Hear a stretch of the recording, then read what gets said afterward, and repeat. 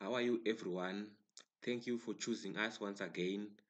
On this channel, we update everything that happens on our TV game show, which is called Chess Intelligence, which is screened on ZTV.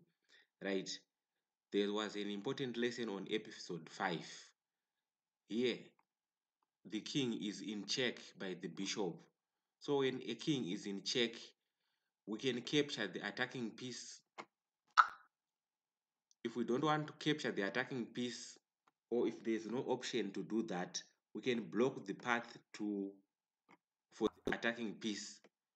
So the bishop cannot move to capture the king. Or we can sidestep, we can move away from the path. So these are the three ways that you can use to deal with check, because a check is an attack on the king. Thank you for watching.